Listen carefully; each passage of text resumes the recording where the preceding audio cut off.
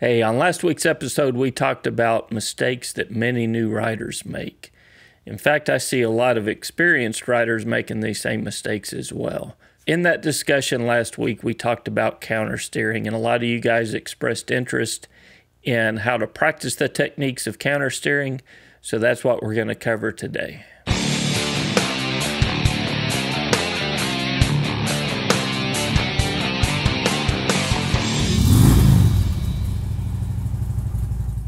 Hey, my name's Kevin. I'm the host here at MCrider, where we release a weekly video to help you become a better rider. MCrider is supported by our friends on Patreon, who also get access to the field guide that has many of the training techniques that we work on that you can load up on your smartphone, Android or iPhone, and practice these techniques on your own on any open parking lot. Stay tuned to the end of this video and I'll introduce you to a new coworker that I brought on board here at MCrider who's going to be helping me out making these videos. In fact, he's here with me today and I'll introduce you to him at the end of this video. So last week we mentioned counter steering. So just to refresh what counter steering actually is, we're talking about turning a motorcycle at road speed. So if I'm riding down the road, we'll say 10 miles per hour or up is when counter steering starts to take place. If I'm riding down the road, I've got my hands on the handlebars. If I push on the right hand grip, the motorcycle is going to lean or turn to the right. If I push on the left hand grip, pushing out on that hand grip, the motorcycle is going to lean and turn to the left. A motorcycle turns by leaning, and the way you make a motorcycle lean is by pushing on the hand grip in the direction you want the motorcycle to turn.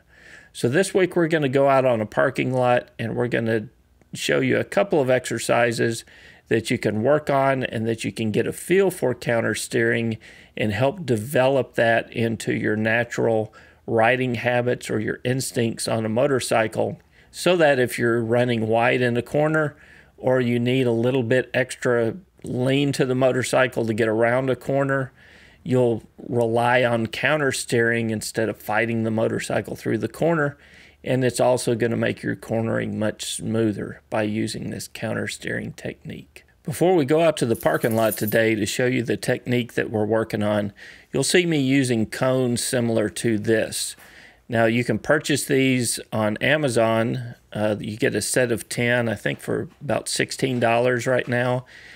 I highly recommend a cone like this for new riders to start out on, because if the motorcycle runs over it, the cone is just going to crush and you'll barely even feel it if you run over this cone. So something like this is really helpful when you get out on the range, particularly for exercises like we're going to do today. If you go to mcrider.com/cone, that'll forward you on to Amazon, where you can purchase a set of 10 of these orange cones and use them when you go out to practice. Here's my range setup. I've got 5 cones out on the parking lot, each cone about 35 to 40 feet apart, so you will need a rather large parking lot to work on this. We're working on that counter steering technique, so if I push on that left hand grip, the motorcycle is going to lean left and go left.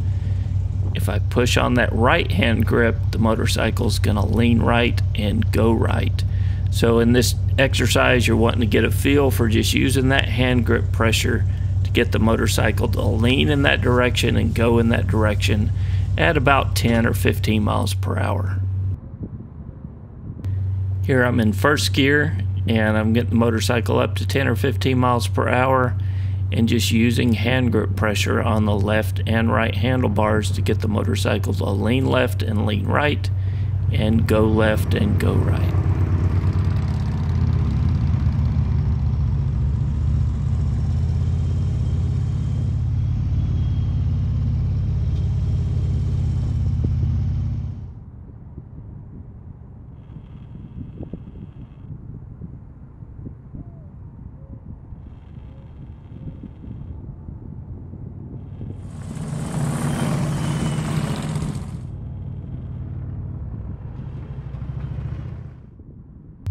After you get a feel for counter steering with the cones in a straight line, move every other cone out about 5 to 10 feet, and that'll increase your challenge to continue working on the skill. This is also a good time to work on your head and eye placement. I'm not looking down at the cones, but I'm keeping my head and eyes up, and I'm looking across the parking lot using my peripheral vision to watch for the cones.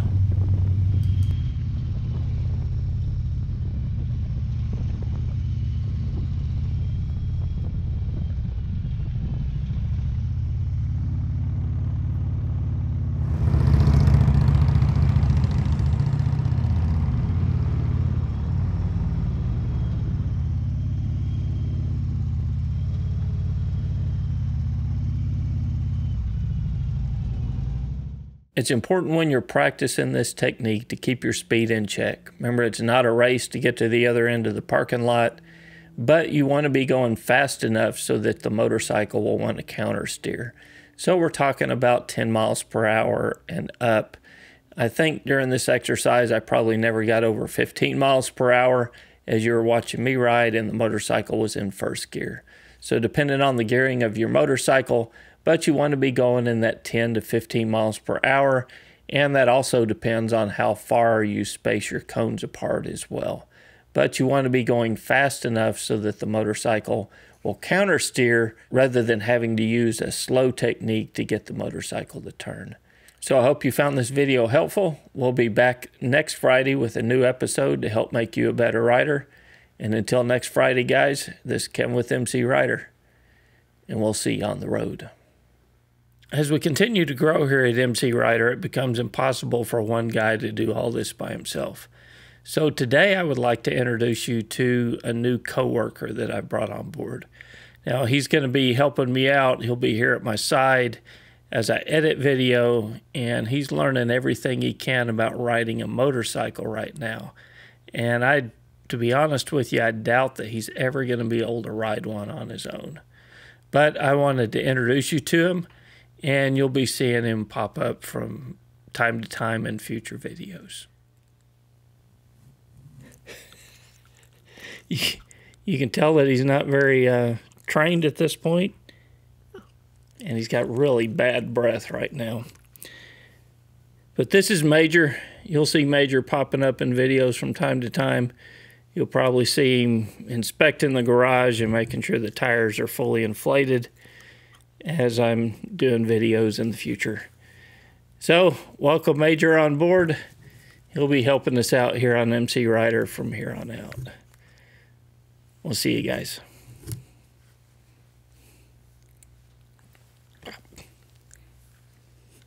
Don't bite my finger. Nope, no biting.